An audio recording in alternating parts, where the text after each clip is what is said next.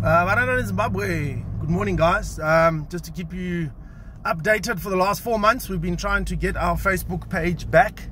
The Facebook police saw fit to delete us. We've been cancelled and the page is gone. So we start again from scratch. Like most Zimbabweans, we are used to that. So it's not going to phase us at all. So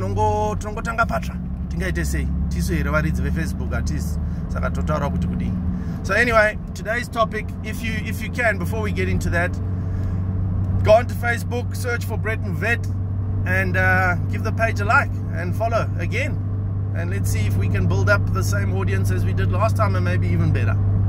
So today's topic, and I was wondering to myself the other day, we've got a new political player, DUZ, Democratic Union of Zimbabwe, I think it is, I'm not too sure, led by a very capable gentleman by the name of Mr. Chapman, I think it is. Now, what I find a little bit problematic with our Zimbabwean opposition approach is that the previous election we had quite a few good players. Chief amongst them was Apa, Dr. Nkosana Moyo. Now, we built, I wasn't part of it. They built a very good first-time opposition political party, good standards, led by very capable people, and they did very well. Now, my problem is, why are we not building on that? Now, these are people that are not your normal Chibuku and maize meal politicians, you know.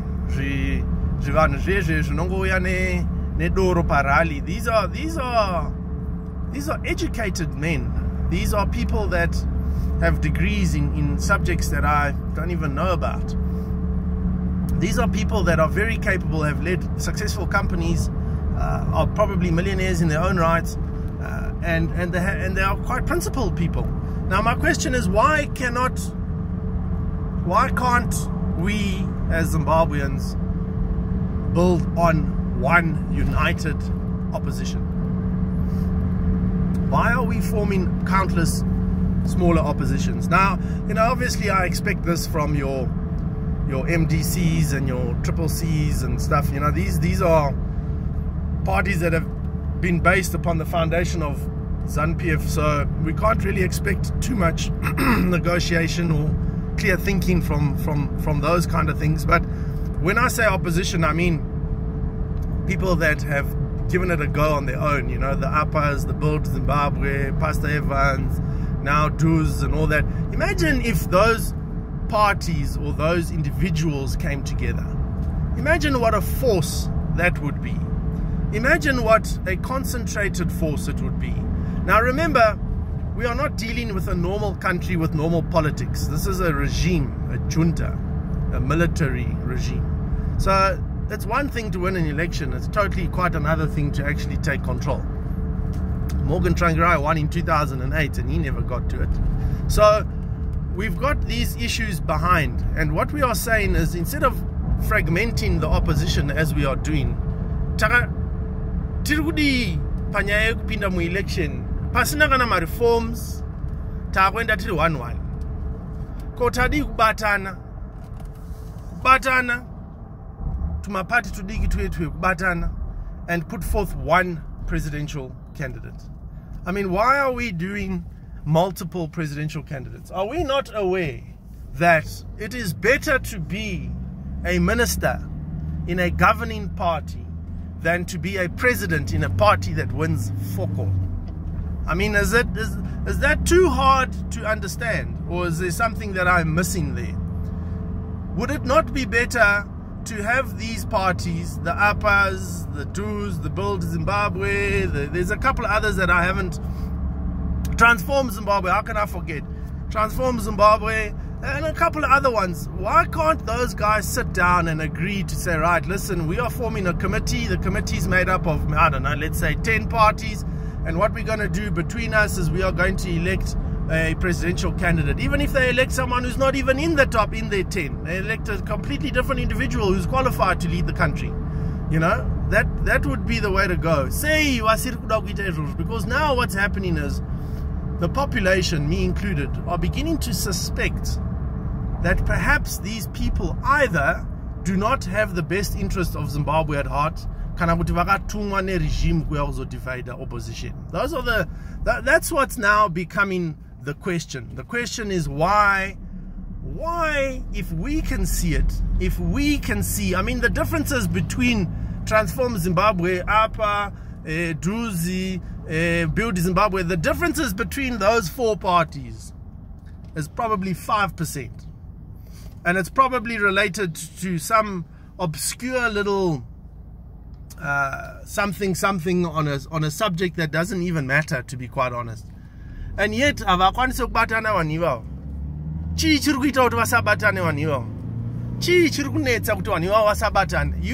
asking us to vote for you because you are going to bring a better Zimbabwe. Now, part of bringing a better Zimbabwe is you're going to have to speak and negotiate with hundreds of people, hundreds of groups, religions, tribes, businesses. So if you don't have the skill kutaura muri 10 zvenyu kuti mubatane muri 10 muri kutadza kuita izvozvo ko munozogona kutonga Zimbabwe sei? That's a genuine question. Why are you now saying, oh no, we go to the elections one by one? First of all, you shouldn't be participating in that election because it is flawed. No point yekutanga. Point H2, if you are deciding to go and participate, why are you going to participate in Muri 1-1?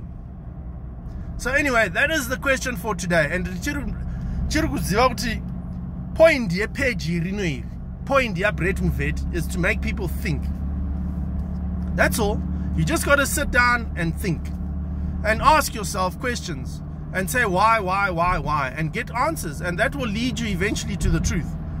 So yes, those parties need to sit down and come up with some sort of election coalition or something, because what's going to happen is Mcharowa Mese 6-0. Apana kana one constituency seat in Obudai kana one. If the end game is to make sure that you come up in a runoff and maybe get some seats in a runoff. So for example, if Duz was to get, say, 150,000 votes, or let's say 5% of the vote, let's say, and then ZANU-PF gets 40 and MDC get 42, all of a sudden that 5% is quite important in a runoff, isn't it? So is that the end game? To be part of one of those parties in a runoff election and get a couple of seats? That would make sense in a kind of way. So, you know, and maybe that is the strategy. But that 5% would be a lot more if all those smaller parties came together. That's what I'm trying to say. So if you had the little Build Zimbabwe, the little this, the little Transform, the little this, the little, and you put all of those guys together, I mean, you're not going to have the briefcase party that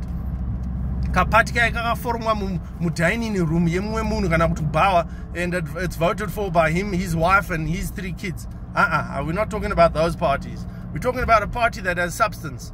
People vane following yavo, and they've got ideas and fresh minds and that kind of thing. So we're talking about those kind of parties. If those kind of parties can come together, that 5% will be 10%, 12%, 15%. All of a sudden, we are now political players. And those are people with principles. And if they get offered positions, no matter if it is in the ZANU-PF government or if it's in a CCC government, doesn't matter. Those people will then stand for what is true and what is right. And slowly, that's how we eat an elephant. 1 teaspoon at a time.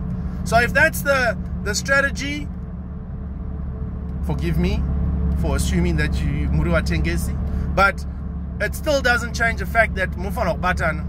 So we want those questions answered. Why are you guys not forming some form of coalition between those opposition parties that are principled?